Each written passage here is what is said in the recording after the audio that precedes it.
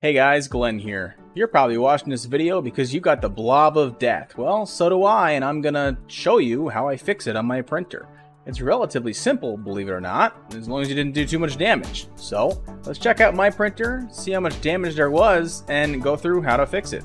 Now first off, I'm going to tell you the reason why this happened is because I'm lazy and I'm always in a rush and I run too many businesses at once, and I put this on probably like 11, 12 o'clock at night, and I didn't look at the first layer go down. I should have, and you should always see the first layer. So if I watched the first layer go down, or at least check the printer afterwards, I wouldn't be in this mess right now. So usually I don't have to worry about it. Usually I can just press the button and go, but I have 16 printers that I run all the time, and I just hit it and go, and then sometimes just go to sleep. Not the smartest thing to do, so I don't suggest it, but this is why it happened to me. Well, here she is, and obviously something's wrong here. Oh man, this is not good. I got a blob of death. Not what you want to see when you wake up in the morning. So, good thing I ran out of filament, because this would be much, much worse. But this is pretty bad, and probably a good case to show you guys how to fix this if it happens. Okay, I moved it up to my desk where I can plug it in and work on it without disturbing the other printers. So, let's plug it in. Alright, plugged in.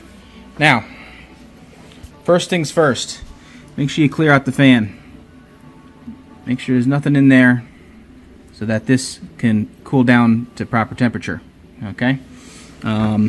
Now this is pretty bad.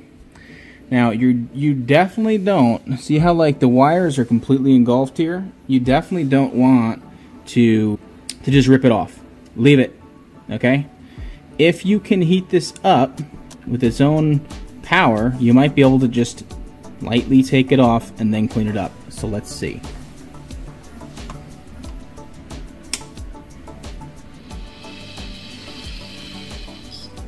The fans are moving, so that's a good thing. It's not gonna see that there's a problem yet.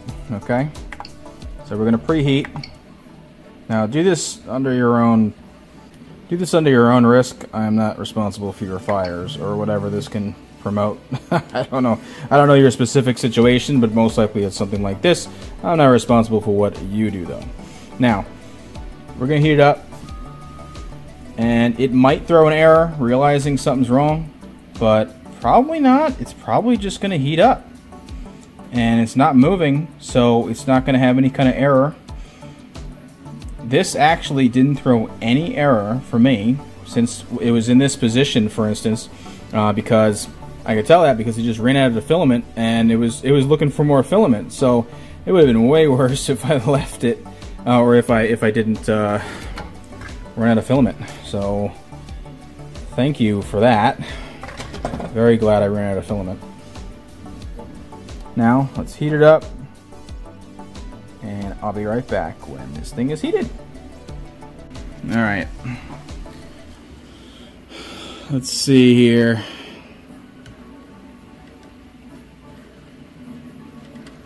It's regulating its own temperature, so that's good. The problem is, it's not heating up very well, so I might have to use a heat gun. I'm actually going to, little trick here, I don't know if you guys know this, you press this down, and then let's raise it up so we can get at it a little bit easier, because I'm kind of like bending down here. Alright. This is really bad. I wish I wasn't holding my camera. It would be so much easier. But take that off so it gets out of my way. You just want to put slight downward pressure on here, but it's not. It needs to get soft is the thing, you know. So it's all the way up here, as you can see. So this is going to be really fun. I'm going to have to probably take a heat gun to this. Heat it up real hot with its own power as well. And hopefully that will do the trick. Okay, so I set up my little tripod, so I have to mess with this, holding in one hand. I'm going to try to boost it. I'm going to heat just the hot end. Settings, temperature, nozzle. Let's go to like 250. See if I could do it. If you start seeing smoke and all kinds of stuff, you might want to power it down because it is covered, unfortunately. Okay, we're getting some melting action here. You can see over here, see how it's melting out? So it might be a little messy. I'm gonna get a cardboard box or something. It's starting to melt away, but I'm gonna get a heat gun. So hopefully it's good on this circuit breaker. We'll find out.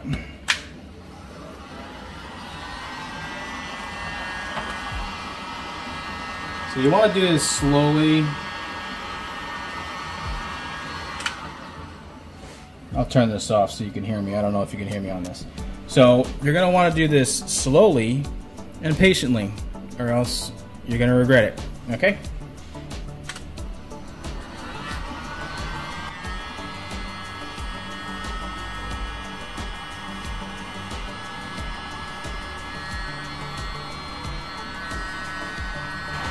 It's getting awfully gummy. But you really want to be careful on this left side because of the wires, because they are very, very, very brittle wires. And I can't see anything yet. Oh, alright, so the whole thing is loosening up on the bottom, which is really going to help.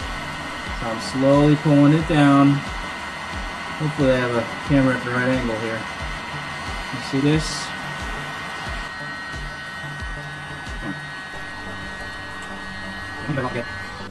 You know, pliers might work a little better, but we'll see how this continues. You can see the hot end now.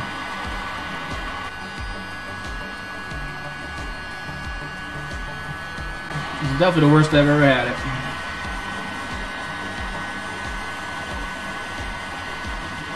For sure.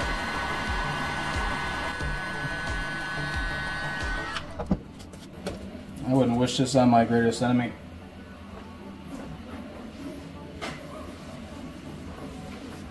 I'll get a paper towel so I can take this off nice and quick. You see it's kind of smoking. It's not supposed to be that hot, PLA.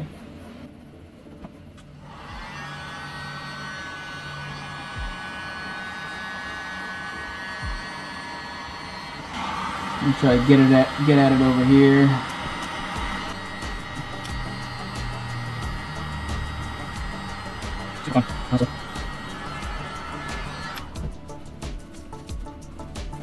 You're gonna need a lot of patience, guys. A lot of patience. Which I don't always have. Trust me, I don't want to do this at all.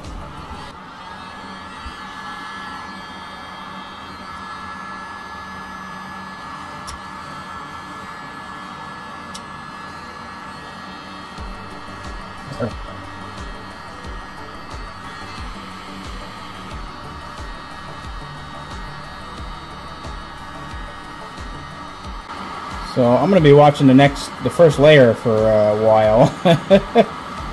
This sucks. But you see how I'm pulling it down? It is getting malleable. You just don't want to overheat too many components. It's kind of a balancing act here.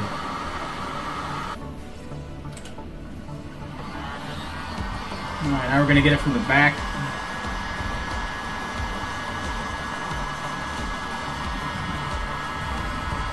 Look at that. Melting right off, baby. But the real moment of truth is going to be right here. I might need to get new wires for this, but last time I didn't need to do that. So, and there's only my second one here, because I'm usually pretty good at getting that first layer down. Oh, it's getting really, really loose. Moment of truth here. Oh, baby. Oh, I think I saved it.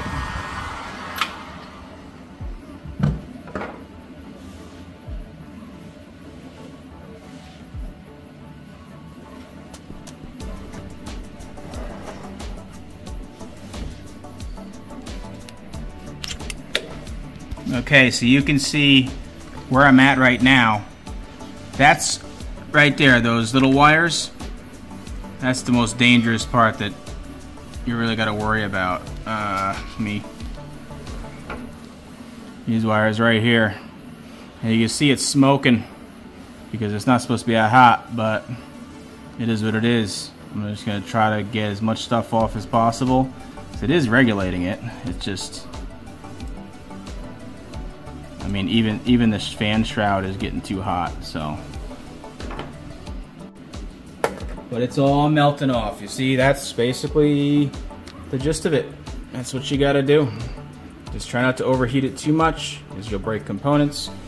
It's a delicate balance of just picking at it and getting it clean. And then, I'll show you what you do after this. Don't forget your trusty needle nose, because it just keeps on coming. I'm going to get as much off as possible. Okay, and lastly, you're going to take a piece of paper towel.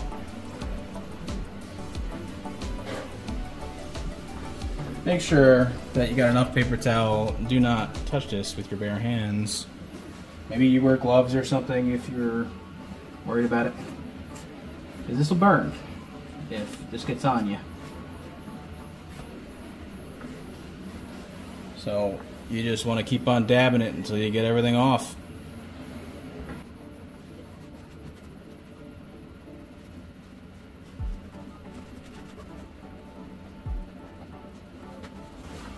And get another clean paper towel. Do it again.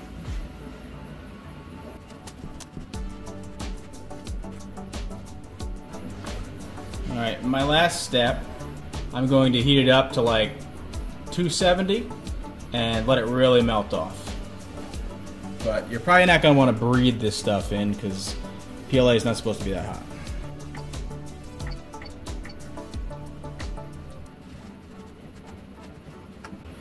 Watch your hands. You almost got hit by a plastic shard falling down. There seems to be a little plastic inside the actual fan, so I'm going to take this off. Don't forget to get these things. I have links in the description. They're awesome.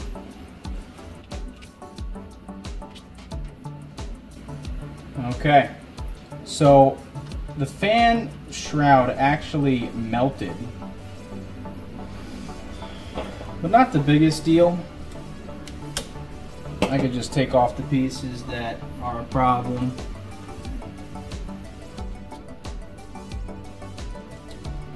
You can always print yourself another one, but I'm kind of lazy, so I'm not going to do that right now.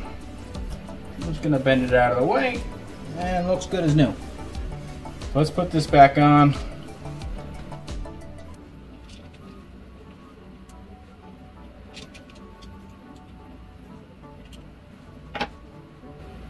And she's all fixed. Okay, so I was able to save this printer, thank God, without ordering any extra parts. It is going to be a little smelly, and also it probably will drip on your prints. So try to print a test print and make sure that for the next hour or two it's going to print. Watch it, you know, make sure that it's going to be safe and you got enough off of it. It's always going to be kind of dirty, but what I've noticed is the first test print that I printed just melted everything off, that, you know, imperfections. I cleaned it up one more time and then it was good. So hopefully I was able to help someone out with this. If you guys had this issue, please give me a like. I appreciate you guys subscribing. I appreciate you guys watching my videos. Even if you didn't have this happen yet, you probably will, because everyone does. It's extremely common. It's less common on quality printers. However, I think it really is more about the bed, because whenever it comes off the bed is the issue. The first layer, make sure you guys watch your first layer, or else you could probably have this issue pretty quickly. Thank you guys so much for watching. Watch these videos next if you want to make money with your 3D printer.